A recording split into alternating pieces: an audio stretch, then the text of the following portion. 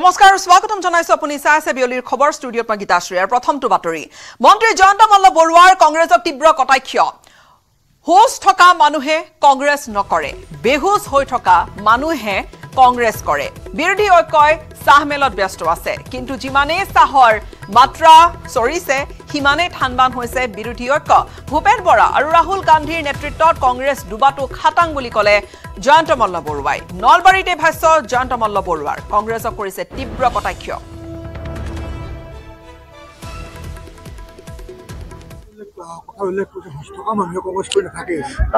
কেনেকে হুচ থকা মানুহে কংগ্ৰেছ কৰিব কওকচোন হুচ থাকিলে কেনেকে কংগ্ৰেছ কৰিব কংগ্ৰেছটো কৰিবৰ কাৰণে বেহুচ হৈ থাকিব লাগিব তেতিয়াই কংগ্ৰেছ কৰিব পাৰিব যেনেকে ভূপেন বৰাৰ দৰে মানুহৰ নেতৃত্বত ৰাহুল গান্ধীৰ দৰে মানুহৰ নেতৃত্বত কেনেকে কংগ্ৰেছ কৰিব কওকচোন কংগ্ৰেছ কৰাটো এটা আদৰ্শ লাগিব নহয় এটা কি কয় কেতিয়া কি কয় কাৰ লগত বহে কি কথা কয় 10-15টা মান ক্লাব বহাই লৈ কয় যে আমি 15টা দলৰ বিৰোধী মৰ্চা তাৰপিছত এটাও মানুহ নাথাকে তাৰপিছত চাহ ভাত খাওঁতে ইলেকশ্যনে আহি গ'ল ডিক্লিয়াৰে হয় এতিয়া ইলেকশ্যন চাহ খায়ে আছে সিহঁতৰ বিৰোধী মৰ্চা হৈয়ে উঠা নাই কেতিয়াও নোৱাৰে এইবিলাক হুচ নথকা মানুহে কংগ্ৰেছ কৰে হুচ থকা মানুহে এতিয়া কংগ্ৰেছ কৰিব আৰু মন্ত্ৰী জয়ন্ত মল্ল বৰুৱাই এই ধৰণে তীব্ৰ কটাক্ষ কৰিছে যে হুচ থকা মানুহে কংগ্ৰেছ নকৰে বেহুচ হৈ থকা মানুহে কংগ্ৰেছ কৰে আৰু অজাপ সভাপতি লুৰিণজ্যোতি গগৈকো কটাক্ষ কৰিলে মন্ত্ৰী জয়ন্ত মল্ল বৰুৱাই লুৰিণজ্যোতি গগৈক সৰু ল'ৰা আখ্যা দিলে ৰাজনীতিৰ পথাৰত লুৰিণজ্যোতি গগৈ একো শিকাই নাই বুলি কলে জয়ন্ত মল্ল বৰুৱাই ইমবেলেন্স হৈ থকা কাৰণে লুৰিণজ্যোতি গগৈ কি কৰিব কি নকৰিব ধৰিবই পৰা নাই বুলি কটাক্ষ মন্ত্ৰী জয়ন্ত মল্ল বৰুৱাৰ লুৰিণজ্যোতি গগৈ হ'ল মানে সৰু ল'ৰা এটা ৰাজনীতিৰ পথাৰত বহুত কথা শিকাও নাই কিন্তু অসমৰ মানুহে এটা সময়ত আবেগ কিছুমান দেখুৱালে গতিকে তেওঁ এতিয়া মানে ইমবেলেন্স হৈ আছে যে কি কৰিব কি নকৰিব তেওঁ ভাবি আছে যে ৰাজনীতি এনেকুৱাই ৰাজনীতি কৰোঁতে তেওঁ এবাৰ এনালিচিছ কৰিব যে যোৱা দুটা বিধানসভাত তেওঁ কেনেকৈ হাৰিলে কিয় হাৰিলে ক'ত জনপ্ৰিয়তা তেওঁৰ আছিল ক'ত নাছিল সেইবিলাক এনালিচিছ কৰিব লাগে নাই এইবিলাক কৰাই নাই এতিয়া বয়সো কম গতিকে এনালিচিছ কৰোঁতে বয়স পাৰ হৈ যাব আৰু এই মুহূৰ্তত যদি পশ্চিমবংগৰ খবৰ আপোনালোকক জনাওঁ পশ্চিমবংগ টিএমচিৰ প্ৰাৰ্থী ঘোষণা হ'ল আৰু মুঠ যি 42খন আসনৰ প্ৰতিখনৰ বাবে প্ৰাৰ্থী তৃণমূল কংগ্ৰেছে ঘোষণা কৰি দিলে মমতা বেনাৰ্জীয়ে ঘোষণা কৰা প্ৰাৰ্থী তালিকাত আছে বহু হাই প্ৰফাইল প্ৰাৰ্থীৰ নাম কৃষ্ণনগৰ সমষ্টি টিএমচিৰ প্ৰাৰ্থী হ'ব মহুৱা মৈত্ৰ টিএমচিয়ে প্ৰাৰ্থী ঘোষণা কৰিছে টিএমচিৰ প্ৰাৰ্থী হ'ব মহুৱা মৈত্ৰ আৰু ডায়মণ্ড হাৰ্বাৰ সমষ্টিৰ প্ৰাৰ্থী অভিষেক বেনাৰ্জী প্ৰাক্তন ক্ৰিকেটাৰ ইউছুফ পাঠানক টিএমচিয়ে দিছে টিকট বেৰহামপুৰ সমষ্টিটোৰ পৰা ইউছুফ পাঠানে টিএমচিৰ হৈ নিৰ্বাচন খেলিব নিৰ্বাচনী যুঁজত নামিব ক্ৰিকেটাৰ গৰাকী সন্দেশখালীৰ চামৰা লোকসভা আসনখনৰ বছিৰহাটত তৃণমূলৰ টিকটৰ পৰা বঞ্চিত হৈছে বৰ্তমান সাংসদ নুছৰাত জাহান তেওঁ টিকট নাপালে নুছৰাত জাহানৰ ঠাইত হাজি নুৰুল ইছলামক প্ৰাৰ্থী ঘোষণা কৰিছে মমতাৰ তৃণমূল কংগ্ৰেছে অকলে 42খন আসনত আচলতে টিএমচিয়ে প্ৰাৰ্থী যেহেতু ঘোষণা কৰিছে তাৰ লগে লগে ঠানবান হৈ পৰিল বিৰোধী ঐক্য কংগ্ৰেছৰ বাবে এখনো আসন নেৰিলে কংগ্ৰেছক এক প্ৰকাৰ চ্যালেঞ্জ দি অধীৰ ৰঞ্জন চৌধুৰীৰ বিৰুদ্ধে তৃণমূল কংগ্ৰেছে প্ৰক্ষেপ কৰিলে বা নিৰ্বাচনী যুঁজত নমাই দিলে cricketer Yusuf পাঠানক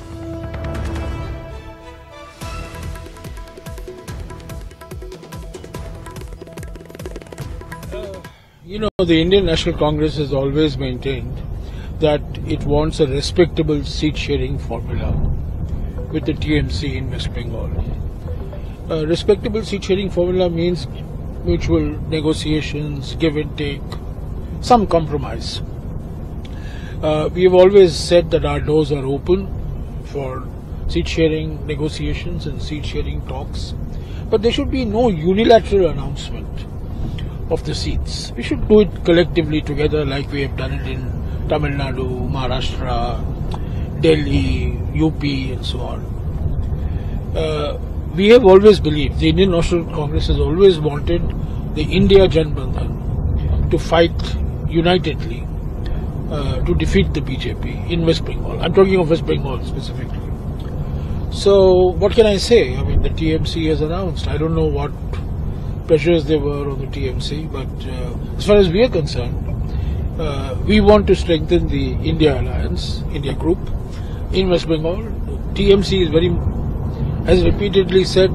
Mamata Banerjee ji has said that TMC is part of the India Janbandhan and she wants and the TMC wants to defeat the BJP. So let's see what happens. যোৰহাটৰ হোলোঙাপাৰত প্ৰধানমন্ত্ৰী নৰেন্দ্ৰ মোদীয়ে জাতীয় বীৰ লাচিত বৰফুকনৰ সৰ্ববৃহৎ প্ৰতিমূৰ্তি উন্মোচন কৰাৰ পিছতে সোঁত বৈছে এতিয়া দৰ্শনাৰ্থী। ইয়াত তাৰে দৃশ্য দেশবাসীক সাক্ষী কৰি প্ৰধানমন্ত্ৰীয়ে উত্তৰ পূৰ্বাঞ্চলত মুকলি কৰিলে পৰ্যটনৰ আন এক নতুন দুৱাৰ। বীৰ লাচিতৰ প্ৰতিমূৰ্তি মুকলি কৰাৰ পিছতে হোলোঙাপাৰলৈ সোঁত বৈছে দৰ্শনাৰ্থীৰ। বিভিন্নজনে চাবলৈ গৈছে মূৰ্তি আৰু মুখ্যমন্ত্ৰী ডক্টৰ হিমন্ত বিশ্ব শৰ্মাৰ নেতৃত্বত প্ৰায় 214 কোটি টকা ব্যয় সাপেক্ষে উন্মোচন কৰা বীৰ লাচিতৰ এই প্ৰতিমূৰ্তি চাবলৈ দিল্লী, জয়পুৰ, কলকাতাৰ পৰাও আহিছে দৰ্শনাৰ্থী। বীৰ লাচিতৰ প্ৰতিমূৰ্তি দেখি অভিভূত হৈ পৰিছে ৰাজ্যৰ লগতে বহিৰাজ্যৰ দৰ্শনাৰ্থীও। कि यहाँ जोरहाट में जब रुके तो हमें सुनाई दिया मोदी जी आ रहे हैं इसके इनॉग्रेशन के लिए, तो हमें लगा कि एक बार देख के जाना चाहिए, तो हम आए, अच्छा लगा। अभी भी इसका काम बाकी है और डेवलपमेंट होगा। 1 साल बाद फिर आएंगे तो फिर जरूर आएंगे। अच्छा लगा हमें लक्षित। हमने ये लचित बरफुकन का ये स्टैचू कल टीवी में देखा था, बहुत अच्छा लगा और इसके बारे में भी पढ़ा है। तो ये आसाम का गौरव है, इस प्राइड ऑफ आसाम, तो हमारा फर्ज बनता है इसका एक बार देख के जाए। यहाँ ইমান ডাঙৰ এটা মূৰ্তি এনেকে চাবলৈ পাম বুলি ভাবা নাছিলো আৰু সেইকাৰণে এটো বিশ্বই গম পাব এতিয়া বিশ্বই গম পাব। এতিয়া গম পাইছো, এতিয়া দেখিছো বেলেগ মানুহ বাহিৰৰ মানুহবিলাকো আহিছে, হয় না? আমিতো ইয়াৰে অসমৰে। আমি সদায় পঢ়িছিলো তেখেতৰ স্মৃতিৰ কাৰণে যে এটা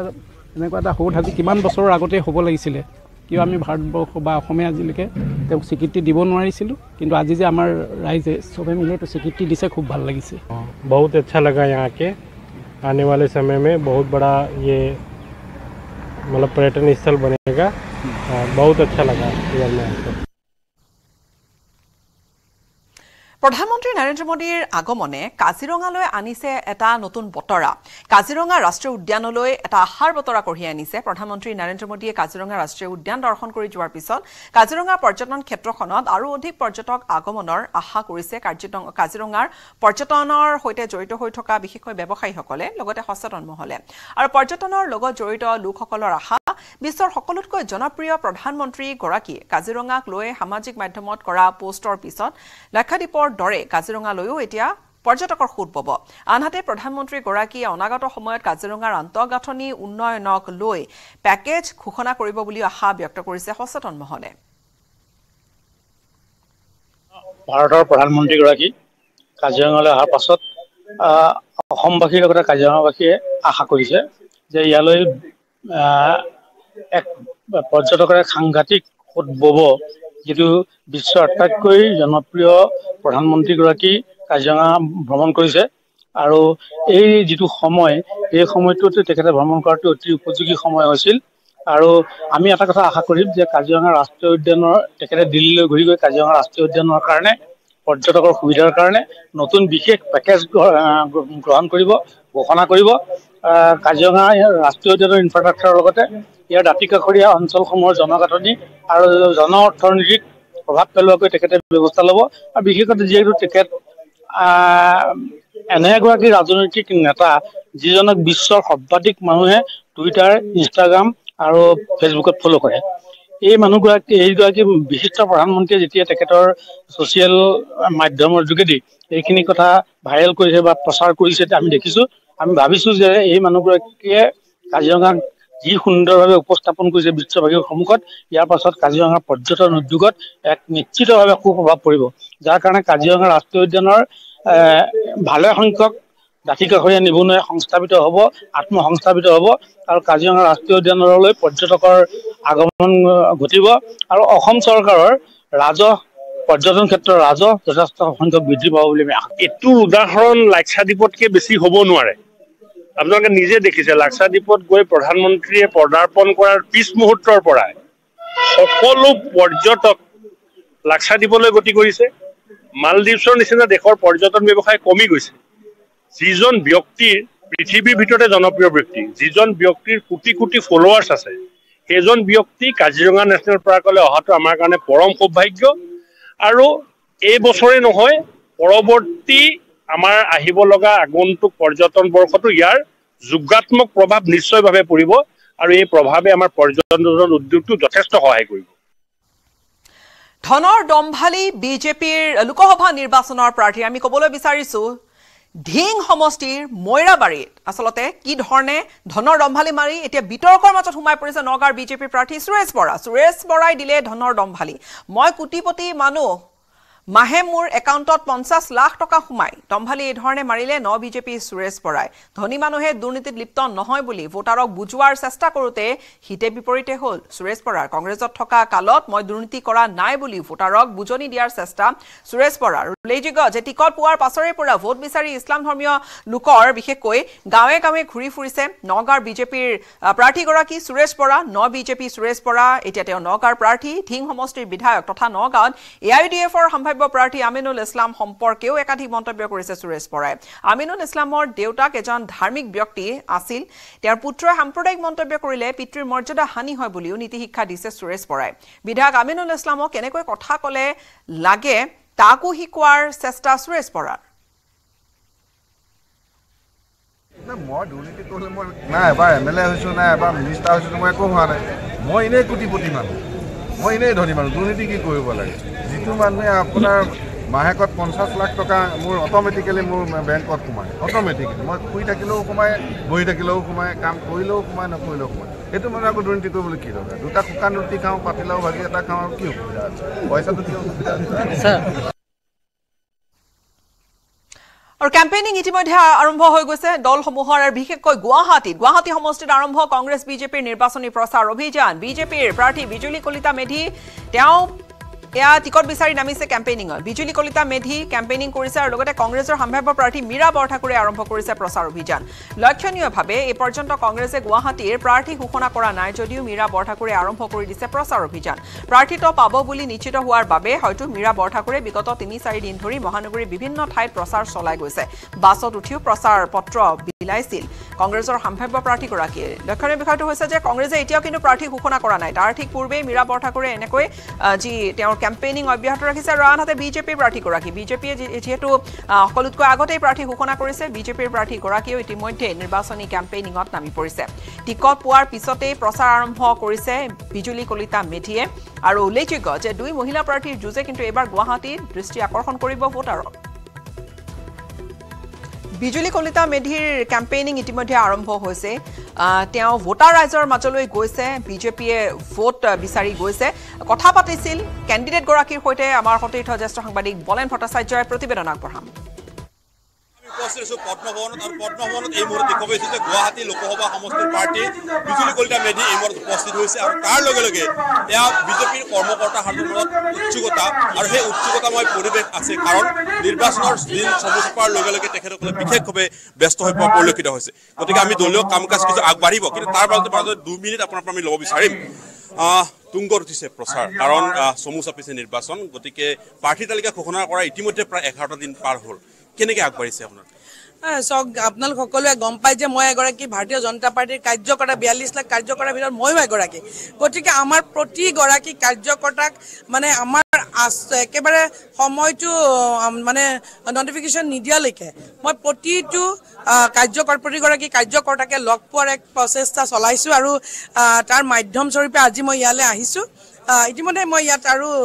2খনমান সভা কৰিলোৱে আমাৰ কাৰ্যকৰ্তাসকলৰ লগত বিভিন্ন স্তৰৰ। গতিকে আজি আমাৰ মণ্ডল স্তৰৰ কাৰ্যকৰ্তাসকলৰ লগত আমি বহিম। ইতিমধ্যে আমাৰ গুৱাহাটী লোকসভাৰ ভিতৰত 32টা মণ্ডল আছে আৰু এই 3খন জিলা আছে। গতিকে আমাৰ চাউথ কামৰূপ জিলাৰ আমাৰ মণ্ডলসমূহৰ লগত আমি ইতিমধ্যে বহিলোঁ কাৰ্যকৰ্তাসকলৰ লগত। আমাৰ গোৱালপাৰা জিলাৰ কাৰ্যকৰ্তাসকলৰ লগত আমি মত বিনিময় কৰিলোঁ 6টা মণ্ডলত। আৰু যোৱাকালি আমি গুৱাহাটীৰ 8টা মণ্ডলৰ কাৰ্যকৰ্তাসকলৰ লগত মত বিনিময় কৰিলোঁ। আৰু আজিও আমাৰ গুৱাহাটী জিলাৰে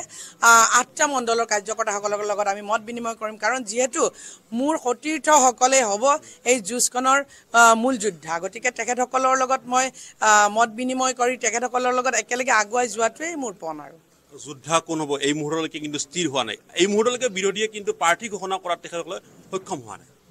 সেইটো তেওঁলোকৰ চিন্তা আৰু তেওঁলোকে কৰিব পৰা নাই। গতিকে আপোনালোকে গমেই পাইছে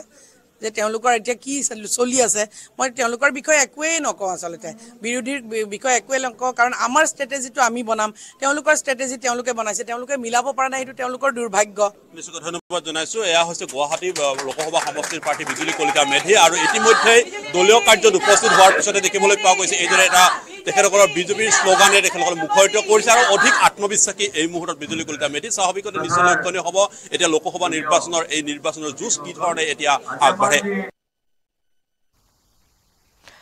আৰু আজি প্ৰকাশ হ'ব অগপৰ প্ৰাৰ্থী তালিকা বিয়লি 5 বজাৰ ভিতৰত বৰপেটা আৰু ধুবুৰী সমষ্টিৰ বাবে ঘোষণা কৰিব প্ৰাৰ্থী অসম গণ পৰিষদে যিকোনো মুহূৰ্ততে এতিয়া প্ৰাৰ্থী ঘোষণা হ'ব আৰু আমবাৰী কাৰ্যালয়ত অগপ সভাপতি অতুল বৰাই ঘোষণা কৰিব প্ৰাৰ্থী কোন হ'ব তেওঁলোকৰ ধুবুৰীত আৰু ইফালে বৰপেটা নাম অৱশ্যে চৰ্চাত আছে ইতিমধ্যে বৰপেটা সমষ্টিৰ বিধায়ক ফণীভূষণ চৌধুৰী বৰপেটাত আচলতে ফণীভূষণ চৌধুৰী তেওঁক প্ৰাৰ্থিত্ব দিয়াৰ সম্ভাৱনাপূৰ্ণ আছে বৰপেটা লোকসভা সমষ্টিত আৰু ডক্টৰ ৰঞ্জিত ডেকা তেওঁৰো নাম আচলতে চৰ্চাত আছে বৰপেটা সমষ্টিৰ বাবে তেওঁ অগপৰ এগৰাকী টিকট প্ৰত্যাশী বা তেওঁকো টিকটৰ দিয়া হ'ব পাৰে টিকটৰ দৌৰত থকা নামসমূহৰ ভিতৰত অন্যতম আৰু এতিয়া যদি ধুবুৰীৰ কথা কোৱা যায় জাভেদ ইছলাম তেওঁ প্ৰায় চূড়ান্ত ধুবুৰীত জাভেদ ইছলামকে দিয়াৰ পূৰ্ণ সম্ভাৱনা আছে টিকট লোকসভা নিৰ্বাচনৰ প্ৰতিদ্বন্দ্বিতা কৰাত অনিচ্ছা প্ৰকাশ কৰিছে কিন্তু ফণীভূষণ চৌধুৰীয়ে কিন্তু সেই অনিচ্ছা তেওঁ প্ৰকাশ কৰিলেও দলীয় মঞ্চত আচলতে সেইখিনি তেওঁ পঠিয়ান নিয়াব পাৰিবনে যে তেওঁৰ ইচ্ছা নাই অৱশ্যে চৰ্চা সেই ধৰণে হৈছে যে তেওঁৰ বিশেষ ইচ্ছা নাই কিন্তু সম্ভৱতঃ তেওঁক টিকট দিয়া হ'ব পাৰে আৰু সেই দিশেৰে আচলতে কথা বতৰাবোৰ আগবাঢ়িছে যিকোনো মুহূৰ্ততে এতিয়া ঘোষণা হ'ব পাৰে প্ৰাৰ্থী তালিকা অগপৰ কাৰ্যালয়ত ইতিমধ্যে যিহেতু গোটেইখিনি তেওঁলোকে যুঁজা কৰিছে মিত্ৰদল বিজেপিয়ে দুখন আসন দুটা সিট এৰি দিছে অসম গণ পৰিষদক আৰু বিগ ব্ৰাদাৰ বিজেপিয়ে এৰি দিয়া এখন দুখন বৰপেটা আৰু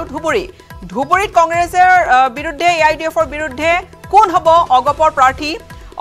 প্ৰাৰ্থী সম্ভৱতঃ আটাইতকৈ যি চৰ্চাত থকা নাম সেই নামটো হৈছে জাভেদ ইছলাম পূৰ্বৰ অগপৰ বিধায়ক তেওঁ জাভেদ ইছলাম নিৰ্দলীয় বিধায়ক হিচাপেও তেওঁ জয় হৈ আহিছিলে বিধায়ক হিচাপে আৰু জাভেদ ইছলাম কিন্তু অগপৰ আচলতে প্ৰাৰ্থী হোৱাৰ প্ৰায় চূড়ান্ত নাম আনুষ্ঠানিকভাৱে ঘোষণা হ'বলৈ বাকী আছে আৰু এই মুহূৰ্তত আমি সংযুক্ত হৈছো অগপ কাৰ্যালয়ত কি ধৰণৰ কুচকাবাজ চলিছে কোনখিনি সময়ত তালিকা ঘোষণা হ'ব সংযুক্ত হৈছো আমাৰ সতীৰ্থ অসীম দত্তৰ হৈতে অসীম যিকোনো মুহূৰ্ততে এতিয়া অগপই নিজৰ কেণ্ডিডেট ঘোষণা কৰিব পাৰে নাম কিন্তু বহুখিনি চৰ্চাত আছে ফণীভূষণ চৌধুৰীৰ নাম আছে বৰপেটাৰ বাবে একেধৰণে বৰপেটা লোকসভা সমষ্টিৰ বাবে নাম চৰ্চাত আছে ডক্টৰ ৰঞ্জিত ডেকাৰো তেনে পৰিপ্ৰেক্ষিতত কোন হ'ব পাৰে বৰপেটাৰ প্ৰাৰ্থী আৰু ইফালে ধুবুৰীৰ কথাও যদি আমি কওঁ হয় নিশ্চয়কৈ গীতাশ্ৰী যেহেতু ইতিমধ্যে লোকসভা নিৰ্বাচনৰ যি ৰণদংকা সেই ৰণদংকা বাজি উঠিছে আৰু সমান্তৰালভাৱে বিজেপি দলে ইতিমধ্যে যেহেতু প্ৰাৰ্থীৰ যি নাম বা বিজেপিৰ দলৰ তৰফৰ পৰা যাক প্ৰাৰ্থীৰ আচলতে ঘোষণা কৰা হৈছে সেই প্ৰাৰ্থীৰ তালিকাৰ নাম ইতিমধ্যে যেহেতু উল্লেখ কৰা হৈছে আৰু তাৰ সমান্তৰালভাৱে চৰ্চাত আছে অগপৰ প্ৰাৰ্থীৰ তালিকা আচলতে লোকসভা এইবাৰ নিৰ্বাচনত প্ৰাৰ্থীৰ অগপ দলৰ ফালৰ পৰা বা বিজেপিৰ মিত্ৰজোঁট দল অগপৰ তৰফৰ পৰা কাক প্ৰক্ষেপ কৰা হ'ব তাকে লৈ চৰ্চা চলি থকা পৰিলক্ষিত হৈছে আৰু অৱশেষত আজিৰ দিনটোত অৰ্থাৎ কেইটামান মুহূৰ্তৰ পিছতে এই আমবাৰীস্থিত মুখ্য কাৰ্যালয়তে ঘোষণা হ'ব সেই প্ৰাৰ্থীৰ নাম যেটো ইতিমধ্যে আপুনি কৈছে যে বৰপেটা দুজনকৈ জ্যেষ্ঠ নেতা এফালে যদি আমি চাওঁ বিধায়ক ফণীভূষণ চৌধুৰী আৰু আনফালে যদি আমি চাওঁ ডক্টৰ ৰঞ্জিত ডেকা এই দুয়োজনৰ নাম চৰ্চাত আছে কিন্তু এই মুহূৰ্তত যদি আমি কওঁ এই মুহূৰ্তত আমি যি খবৰ লাভ কৰিছো সেই খবৰ অনুসৰি কিন্তু ফণীভূষণ চৌধুৰীৰ নাম আচলতে চৰ্চাত থকাৰ দৰে ফণীভূষণ চৌধুৰীকে টিকট আচলতে প্ৰদান কৰা হ'ব বুলি এক খবৰ লাভ কৰা হৈছে আৰু তাৰ সমান্তৰালভাৱে ৰঞ্জিত ডেকাৰ নামো কিন্তু চৰ্চিত হৈ আছিল বিভিন্ন সময়ত আৰু ৰঞ্জিত ডেকাৰ যিসকল আচলতে লোক আছে ৰঞ্জিত ডেকাৰ যিসকল আচলতে শুভাকাংক্ষী আছে তেওঁলোকৰ মাজত বৰ্তমান সময়তো কিন্তু আশাৰ এক ৰেঙনি দেখিবলৈ পোৱা গৈছে যদিও কিন্তু এই মুহূৰ্তত যদি আমি কওঁ বৰপেটা সমষ্টিত কিন্তু ফণীভূষণ চৌধুৰীৰ নামে এই মুহূৰ্তত আমি ক'ব পাৰোঁ বা ফণীভূষণ চৌধুৰীক টিকট প্ৰদান কৰা হ'ব বুলি আমি ক'ব পাৰোঁ আৰু সমান্তৰালভাৱে যদি আমি চাওঁ ধুবুৰীৰ কথা ধুবুৰীত যেহেতু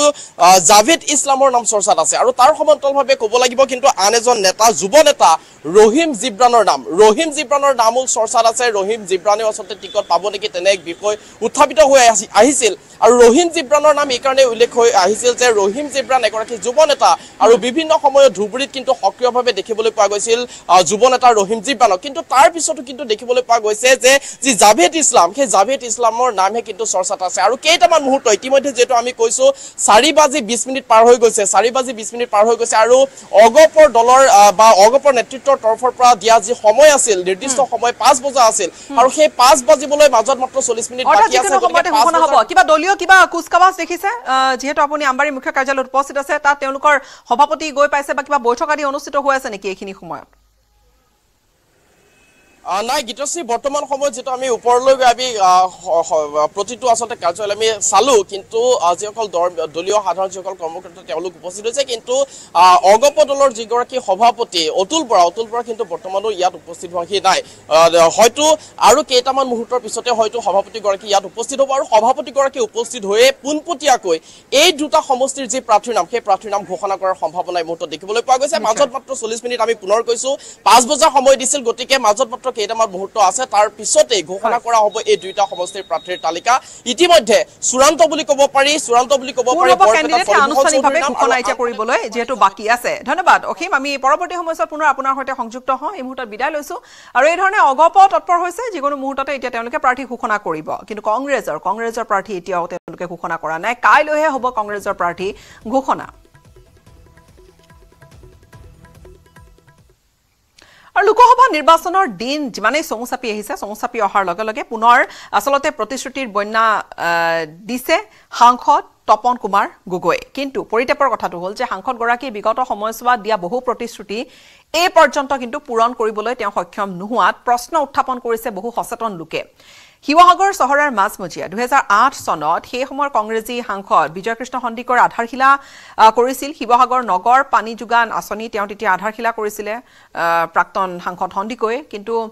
16.39 লাখ টকীয়া এই যে পানী যোগান আঁচনি এই পানী যোগান আঁচনিখন বিগত 16 বছৰে কাৰ্যকৰী হৈ নুঠিল কিন্তু বিগত লোকসভা নিৰ্বাচনৰ সময়ছোৱাত তপন কুমাৰ গগৈয়ে এই পানী যোগান আঁচনি কাৰ্যকৰী কৰিবলৈ সকলো পদক্ষেপ ল'ব বুলি ৰাজহুৱাকৈ আশ্বাস দিছিল পৰিতাপৰ বিষয় যে এই গৰাকী সাংসদৰ কাৰ্যকালতো আসলতে কাৰ্যক্ষম হৈ নুঠিল সেই পানী যোগান আঁচনি বা প্ৰকল্প কেৱল ভোট লাভৰ আশাতে মিছা প্ৰতিশ্ৰুতি দিছিল নেকি বুলি প্ৰশ্ন এতিয়া কৰিছে স্থানীয় নাগৰিকে এই সন্দৰ্ভত এক বিস্তৃত প্ৰতিবেদন আগবঢ়াইছো আমাৰ শিৱসাগৰ সাংবাদিক প্ৰদীপ গগৈৰ মই বৰ্তমান উপস্থিত আছো শিৱসাগৰ চহৰত মই দেখুৱাইছো ইয়াত এখন কেটবোৰ পাইপ পৰি আছে এইবিলাক হৈছে 2008 চনতে সেই সময়ৰ সাংসদ বিজয় কৃষ্ণ সন্দিকৈয়ে ইয়াত আধাৰশিলা কৰিছিলে এখন পানী যোগান আঁচনি শিৱসাগৰ নগৰ পানী যোগান আঁচনি এই পানী যোগান আঁচনিখনৰ প্ৰস্তাৱিত ব্যয় আছিল 16.39 লাখ টকা কিন্তু 13 কোটিৰো অধিক টকা খৰচ কৰি এই সামগ্ৰীসমূহ বৃহৎ পাইপ মেচিন মটৰ আদি ক্ৰয় কৰিছিলে যদিও কিন্তু এই আঁচনিখন কাৰ্যকৰী নহল বৰ্তমানেও এটোপাও পানী নোলায় পুনৰ নিৰ্বাচন আহি আছে কিন্তু কাৰ্যকৰী হোৱা নাই কি ক'ব আজি 2008 চনৰ এখন আঁচনি জনস্বাস্থ্য কাৰিকৰী বিভাগৰ এই আঁচনিখনত যদি এনেকুৱা অপচয় ঘটে তেতিয়ালে জনস্বাস্থ্যৰ প্ৰতি কিমান ডাঙৰ ভাবুকি আছে হেতু সহজে অনুমান কৰিব পাৰি আমাৰ আজি চৰকাৰে যদি কিবাখন আঁচনি ঘোষণা কৰো বুলি কয় হাজাৰ মানুহ তাত গোট খায় 1250 টকা লবৰ কাৰণে অনুৰোধ লবৰ কাৰণে হাজাৰ হিচাপত মানুহ গোট খায় কিন্তু এই আঁচনিখনৰ এনেকুৱা এটা ডাঙৰ এটা মিস ইউজ মানে অপচয় হৈছে তাৰ কাৰণে কিন্তু ইয়াতে কোনো ধৰণৰ মানুহৰ তেনেকুৱা প্ৰতিবাদ নাই কি ক'ব জনপ্ৰতিনিধিয়ে হেতুকে মই সেই কথাটোকে ক'ব খুজিছো যে প্ৰজাৰ চৰিত্ৰ ৰজাই লয় যে যেহেতু প্ৰজা এই ক্ষেত্ৰত নীৰৱ নিস্তব্ধ নিতাল হৈ আছে গতিকে ৰজায়ো ভালেই পালে যে আমি নকৰিলেও হ'ব তাৰমানে এতিয়া আপুনি চাওক কিমান টকাৰ ইয়াত তেনেকৈ অপচয় ঘটিলে আৰু জনপ্ৰতিনিধিসকলে চৰকাৰক তেওঁলোকে যেতিয়া অংগ তেওঁলোকে কিন্তু চৰকাৰক অকণমান হেঁচা নিদিয়ে কাৰণ তেওঁলোকে ভাবি ল'লে যে আমি নকৰিলেও হ'ব আৰু ৰাইজ নিমাত হয় এই স্থানত আহি এইটো ৱাৰ্ডত আহি বৰ্তমানৰ সাংসদ তপন কুমাৰ গগৈ নিৰ্বাচনী প্ৰচাৰ চলাই গৈছিলে বিগত সময়ছোৱাত কিন্তু এইবিলাক আঁচনি কাৰ্যকৰী কৰিবলৈ ব্যৱস্থা গ্ৰহণ কৰিব বুলি দিয়া প্ৰতিশ্ৰুতি হৈ ৰল অনাগত সময়ত লক্ষণীয় হ'ব সেই একেবিলাকেই প্ৰতিশ্ৰুতি দিব নেকি এই সকল জনপ্ৰতিনিধিয়ে আৰু কোকৰাঝাৰ লোকসভা সমষ্টিত নিৰ্বাচন খেলিবলৈ সাজু হৈছে ৰাজকুমাৰ পৃথ্বীৰাজ নাৰায়ণ দেৱ মেছ ইফালে কোকৰাঝাৰত বিশেষ গণভিত্তি থকা এগৰাকী যুৱ নেতাই নিৰ্বাচনত অৱতীৰ্ণ হ'ব বুলি কৰা ঘোষণাই বিশেষ তাৎপৰ্য বহন কৰিছে কিয়নো এনডিএফবি এছক আলোচনাৰ মেজলৈ অনাৰ ক্ষেত্ৰত গুৰুত্বপূৰ্ণ ভূমিকা লৈছিল ৰাজকুমাৰ পৃথ্বীৰাজে আৰু এই পদক্ষেপ লোৱাৰ পাছতে বড়োলেণ্ডৰ জনপ্ৰিয় যুৱ নেতাৰ লৈকে তেওঁ পৰিণত হৈ পৰিছিল আৰু এই জনপ্ৰিয়তাক মূলধন হিচাপে লৈ আজি সংবাদমেলযোগে আগন্তুক নিৰ্বাচনৰ কোকৰাঝাৰৰ প্ৰতিদ্বন্দ্বিতা কৰাৰ কথা ঘোষণা কৰিলে ৰাজকুমাৰ পৃথ্বীৰাজে আৰু এগৰাকী জনজাতীয় পিতৃ কিন্তু এগৰাকী অজনজাতি অবড়ো মাতৃৰ দুগ্ধ পান কৰি ডাঙৰ দীঘল হোৱা জনজাতীয় যুৱক বুলি দাবী কৰিছে ৰাজকুমাৰ পৃথ্বীৰাজে ৰাজকুমাৰৰ প্ৰাৰ্থিত্বই স্বাভাৱিকতে কোকৰাঝাৰত খেলিমেলি কৰিব পাৰে UPPL আৰু BPFৰ ভোটৰ অংকত বড়ো সন্তান মই পৃথ্বীৰাজ নাৰায়ণ দেৱ মেছে বড়ো পিতৃৰ সন্তান জনজাতীয় পিতৃৰ সন্তান মই সৰ্বপ্ৰথমে অসমৰ এজন জনজাতীয় সন্তান মই বড়ো কছাৰী হোৱাৰ আগতেই মই জনজাতীয় সন্তান হোৱাৰ আগতেই মই এজন অসমৰ বড়ো মই এজন অসমৰ জনজাতীয় সন্তান আৰু নিজে বড়ো হলেও মই কিন্তু অবড়ো মাতৃৰ দুধ পান কৰিহে অবড়ো মাতৃৰ দুগ্ধ পান কৰিহে ডাঙৰ দীঘল হৈছো সেয়ে সকলো ৰাইজৰ আবেগ অনুভূতি বুজি কি ধৰণে আগবাঢ়ি যাব পাৰো তাৰ কাৰণে আশীৰ্বাদ বিচাৰিছো আৰু স্পষ্টভাৱে কৈছো যে 2024 চনত কোকৰাঝাৰ লোকসভা সমষ্টিৰ পৰা পৃথ্বীৰাজ নাৰায়ণ দেৱ মেছে ৰেজিষ্টাৰ্ড ৰিকগনাইজ পলিটিকেল পাৰ্টি অৰ্থাৎ স্বীকৃতি প্ৰাপ্ত থকা ৰাজনৈতিক দলৰ পৰা নমিনেশ্যন সাবমিট কৰিবলৈ গৈ আছে আৰু সেই নমিনেশ্যনৰ দিনত সকলো সাংবাদিক ভাই ভাতৃপ্ৰতিম সংবাদ জগতৰ সকলো ক্ষেত্ৰৰ আপোনালোকৰ তৰফৰ পৰা সহায় সহযোগিতা বিচাৰি আপোনালোকৰ আশীৰ্বাদ বিচাৰিছো ইয়াৰ সৈতে বিদায় লম নমস্কাৰ